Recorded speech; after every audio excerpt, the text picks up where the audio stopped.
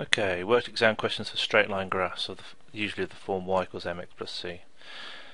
On the grid below, draw the graph of this for the values from 0 and 5. Now, if you have to draw a graph, you might be most familiar with drawing a table of values for x and y. Let's actually change that to between 0 and 5, 0, 1, 2, 3, 4 and 5. So the y value is 8 minus 2x. So 2 lots of x is 0, 8 minus 0 is 8, 8 minus 2 lots of 1 is 6, 8 minus 4 is going to be 4, then you can see a pattern, you could just finish it off. That's one way of doing it, and then plotting the values 0, 8 and so on. Difficult for me to plot using this software I've got here, but here we go. Another way of doing it, a slightly quicker way, if you know how to use the equation of the line, this value 8 is the c value that we have in our mx plus c, which is the y-intercept, which is that value there, 8 here. So we know it crosses us at 8 on the y-axis.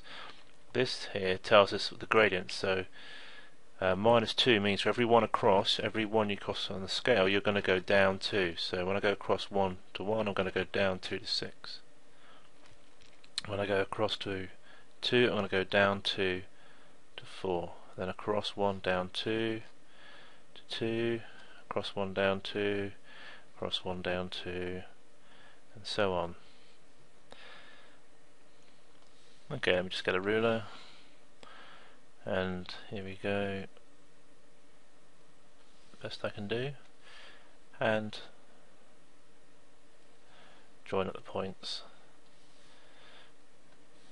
You must join the points up, that's one mark for just drawing the points up accurately, and the other will be for plotting the points accurately.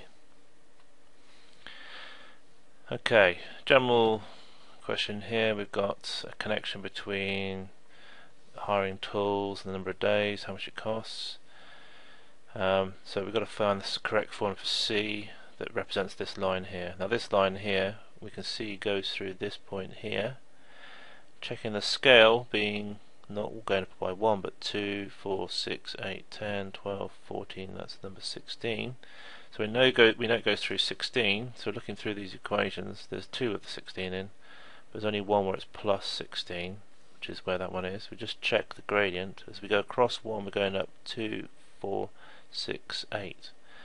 So 8d plus 16 would be the correct answer there. The cost of hiring tools from Wood's Tool Hire is given by this formula, 9d plus 11. Sam thinks that Wood's would be cheaper. Is this true? Give reasons for your answer.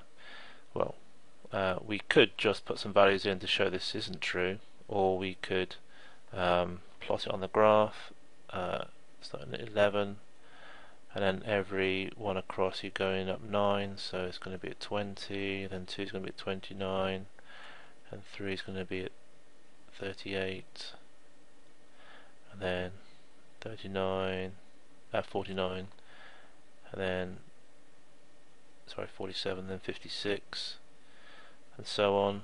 And then you can see here it's starting to overtake, and you could show that. So that's one way of showing that they say they cross. They are equal when d equals 5, or give an example when d equals 10. Branch tools would be equal to 80 plus 16, which is 96, and woods would be equal to 90 plus 11, which is 101. So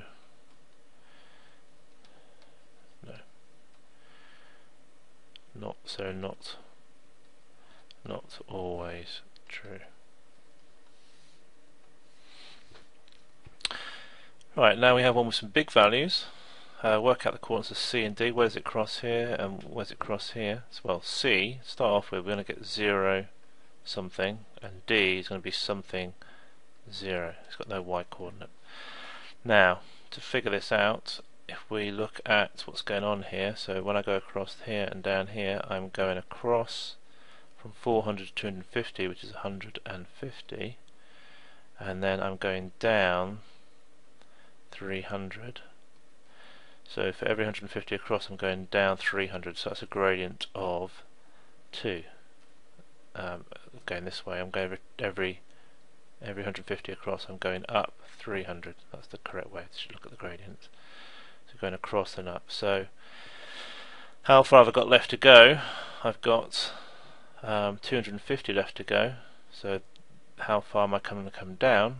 Well, that's twice as far as I go across. So that's 500, and I'm at 620 here. So this is 620. So coming down 500 is going to leave me at 120.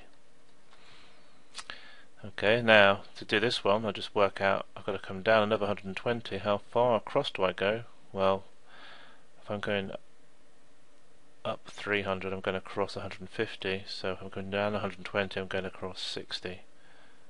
And that's minus 60 because it's plotted over here at minus 60.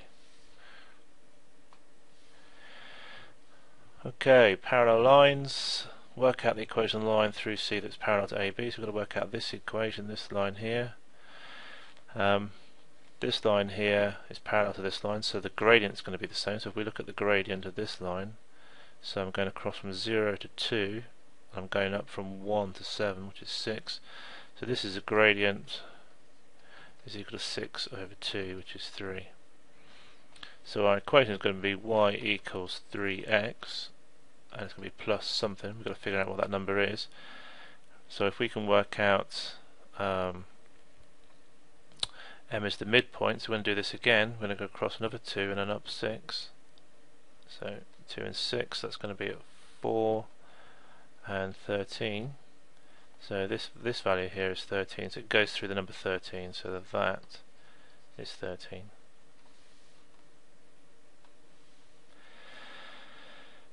A, B and C lie on the line 2x plus y equals 6. Okay, if I rearrange that to get the y equals, that's going to be minus 2x plus 6. So the gradient is minus 2 and the y-intercept is 6, so that point there is 0, 6. B is the midpoint of AC. We really want to figure out what C is, I think. If we want to work out the equation through D, once we've got C we can get a gradient and then we can figure out what this value is here from there. And okay, so this is 0, 6. This point here where it goes is going to be something 0, so we're going to go down 6. So we're going down 6. How far across are we going to go? Well, the gradient is minus 2, so every one across we're going down 2. 1, 2, 1, 2, 1, 2. And so that's going to be 3 across. And as this is the midpoint, this is going to be minus 3. And then we're going to go up another 6, which is 12. So this gradient here is going from minus 7 to minus 3, which is 4. And it's going up 12, so that's a gradient of 12 divided by 4, which is 3. So that has a gradient of 3. So that equation is going to be y equals 3x plus something. The something, well, if I'm going 3 up every one across, I'm at minus 3 here. I've got to go another 3 across. So for every 1 across I go up 3, so I'm going to have to go up 9. So from 12 I'm going to go up 9, which is 21. And that tells me the y-intercept, and therefore this value. Two straight lines shown. Prove that lines never meet. If they never meet, need to prove they are parallel. That means they never meet. So have the same gradient. Parallel lines have the same gradient. So here we've got, what's our gradient here? We're going across 9 and we're going up 3. So our gradient is 3 divided by 9. It's for every 1 across. So we divide by 9 to work out that, which is 1/3. and this one crosses at 2, 0, 2, and goes up, so 6 across goes up 2, so gradient equals 2 divided by 6, which is also 1/3. Both lines have a gradient of 1/3, therefore parallel.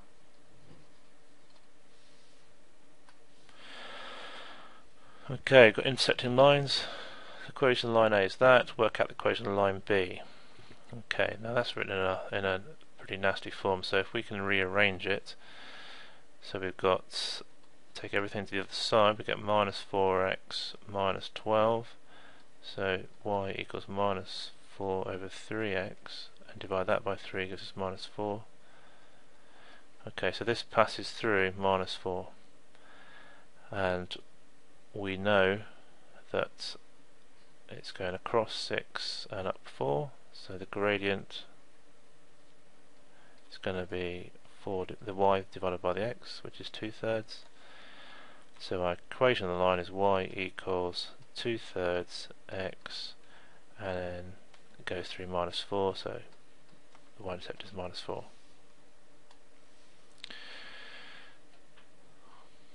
Okay, name the lines that are parallel to the y equals 3x, so those are the ones with a gradient of 3, so that one, so line P. This has a gradient of minus 3.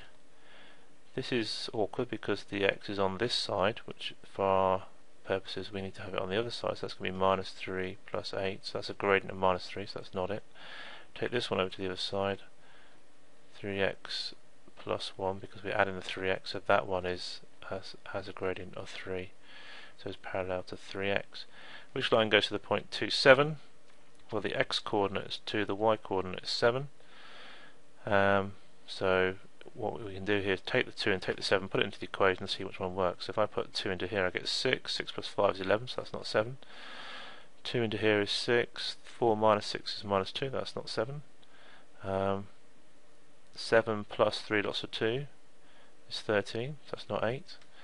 And 7 minus 3 lots of 2, 7 minus 6 is 1, so that one works, so y minus 3x equals 1.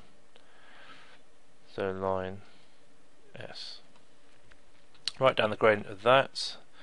We need to rearrange it so that we have y equals, and that gives us a gradient of minus 2. Explain why the y equals a half x is perpendicular to y equals 2x plus 7. So gradient of y equals a half x equals a half. Therefore perp will have a gradient of minus 1 divided by a half, which is going to be 1 divided by half is 2, so that's minus 2, and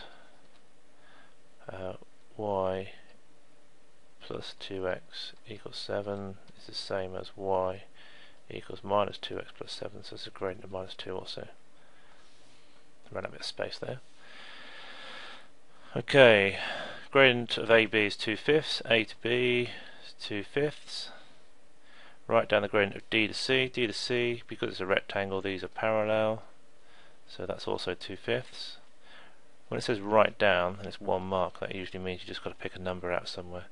We'll work out the gradient of BC. BC is at right angles to AB, so that's the negative reciprocal of 2/5. So negative reciprocating 2/5 we turn upside down, which is 5/2.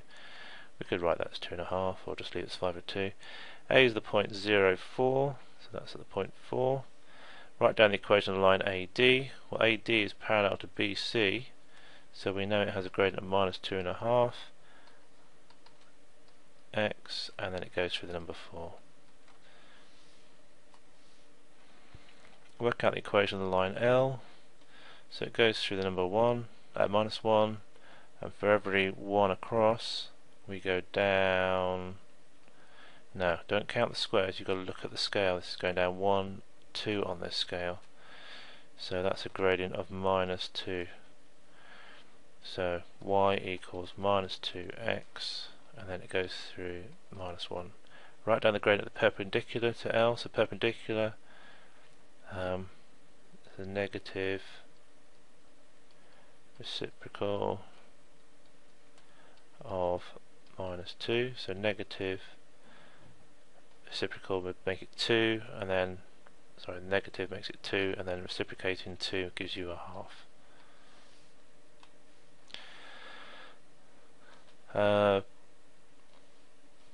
Write down the coordinates of the point where the line crosses the y-axis. Okay, so that's the number 3. So 0, 3, because that's the equation. The line parallel to 2x plus 3 is drawn at the point 3p. Work out the equation of this line. So this also has a gradient of 2, so to work out where it crosses, we need to come down, we need to come across 5. If we're coming across 5, that means we've come down 10, because the gradient is twice the x value. So we've come down 10 to go across 5, so it's going to be 4 and then another minus 6. So that's going to be y equals 2x minus 6. And the last question, the equation of that, show the gradient of m is greater than the gradient of a line perpendicular to the line n. So m, we've got the gradient is going to be divided through that by 2, because we need 1y, so the gradient is 11 over 2. So m gradient equals 11 over 2, which is 5.5, and for n, y equals 10 divided by 5, which is 2, minus x over divided by 5, which is 1/5 of x. So that's the gradient of perpendicular equals 5. Therefore m greater than n.